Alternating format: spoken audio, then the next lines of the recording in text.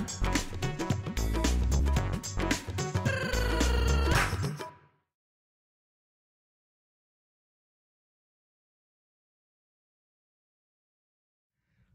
my name is Nancy L.T. Hamilton. Welcome to my jewelry studio. Today's adventure involves this cute little pattern link chain, and it pairs really nicely with my magnetic clasp. So you should check that video out, link below.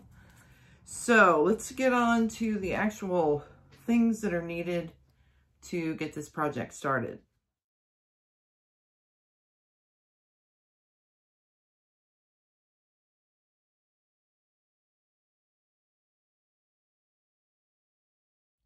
We're going to use 18 gauge round wire. You can use whatever kind of wire your little heart desires. I'm using sterling silver. And we'll need 24 gauge sheet metal. You'll need 2 strips that are approximately 6 inches long. They're for a bracelet.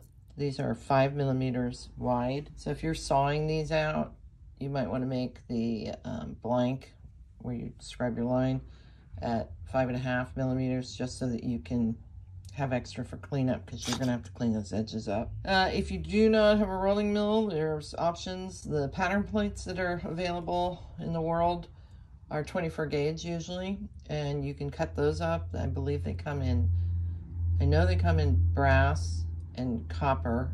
Bronze, possibly. You can always make your own by etching it, or you can pattern your metal with hammers, stamps, and even one of those little electric engravers. They make great little patterns on metal too. So it's up to you how you manage that. I wanted to talk a little bit about the jump rings. You can try this if you want to make a less wide chain. Try bringing this down to like 4.5 millimeter jump ring mandrel. And then you would have to adjust the length on the pattern links, you know, take it down to 10 millimeters instead of 14 millimeters. So I hope I've covered everything. If not, I'll put notes all over the dang video like I usually do. There's just so much fun stuff to tell you. I get so excited. Anyway, let's get on to the process. First thing, making jump rings.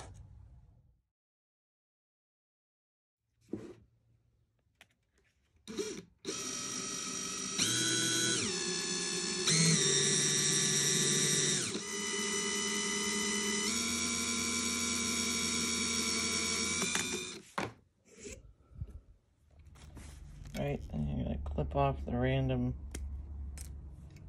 ends. By the way, I have a full video on how to use PepeTools jump ring cutter that really will help you to understand and not fear your cutter. See that? I also created a chart what blade to use with which size and gauge of jump ring. I'm using a 1.5 inch blade. I'm going to put it up against this little peg here. I don't know if you saw or not, but I lubricated the top of that, stuck it on the tape so that the jump rings don't fly off all over the place. And this gets tightened down until it doesn't, the top doesn't wiggle. Also, make sure you put your blade in the right way. And I talk about that in the video too.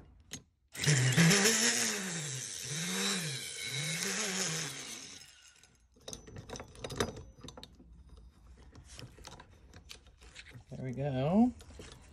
Got the jump rings we need. So this part's a bit tedious. What we have to do is take our jump rings and close them all. And then we also are going to, I'm going to just go ahead and, while I'm doing this, maybe do a couple and then put them on the charcoal block set up for soldering. Because each one of these seams has to be soldered. We are going to make them into ovals.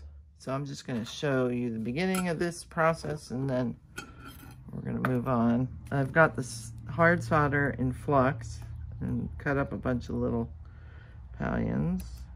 I'm going to put a couple out now. You don't want them too close together because you can melt the ones next to it. And in case you haven't done jump rings before, this gap, and they're off center. Push them together like that, and then I'm going to dip it into the flux. I might just do a bunch of these at once. It might be more efficient, but for now, I'm just going to show you that. And then you want to put the seam on top of the piece of solder and repeat that until all 60 are set up in this fashion. And have fun.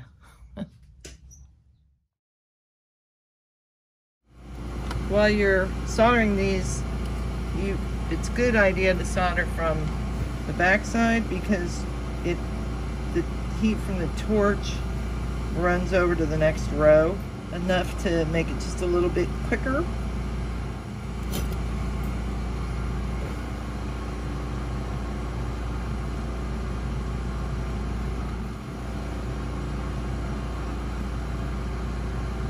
Film canister or a small thing like this with holes drilled into it to hold it so it doesn't get, the jump rings don't get all over and lost in your pickle pot.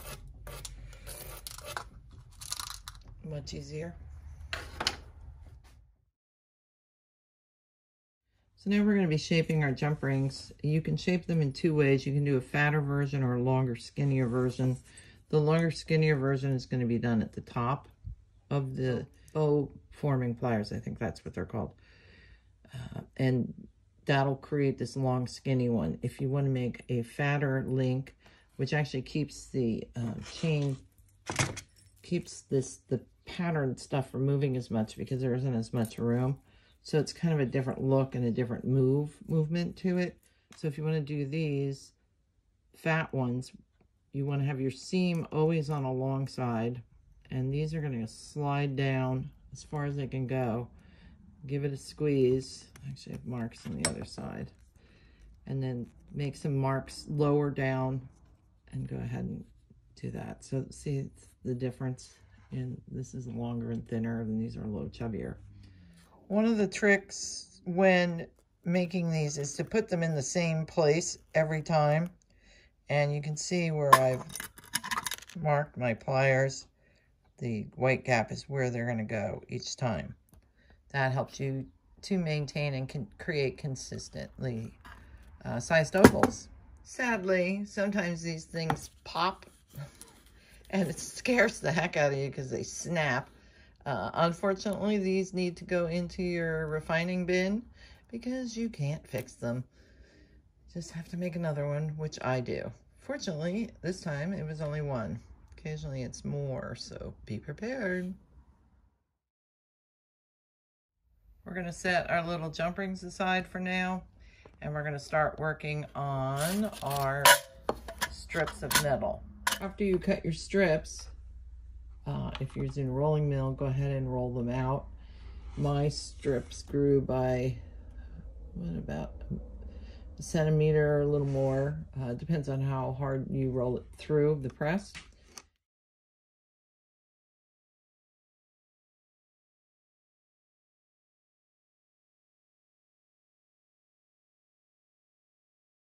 You want to get 11 pieces on each strip or something like that. You're going to get like 21, 22 pieces.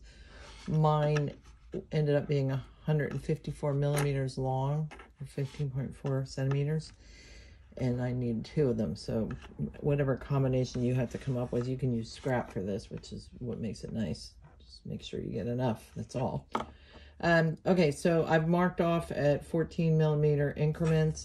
And I'm just using this little handheld shear and clipping them. It doesn't matter if the edges are pretty or not, or even if it's, you know, perfectly exact.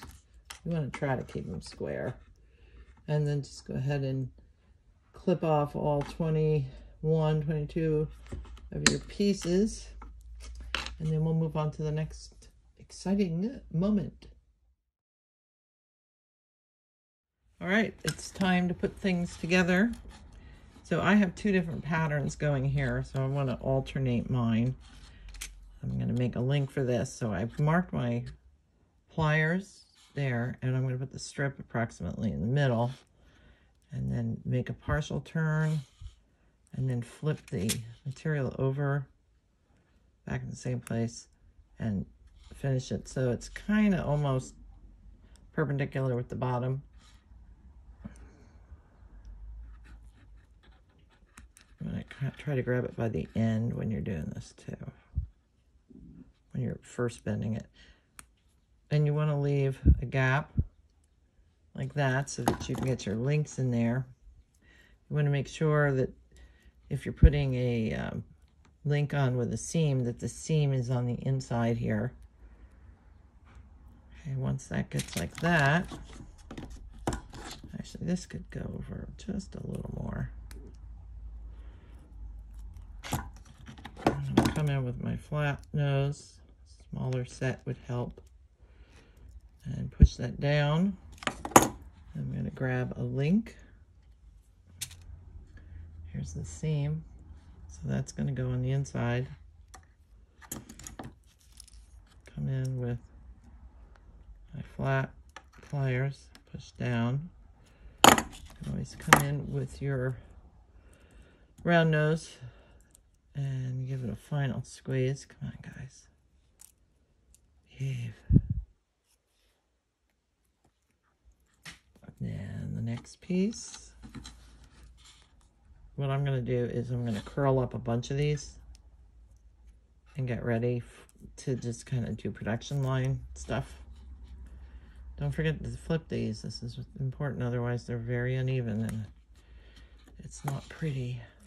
And I'm going to hook it on to my link.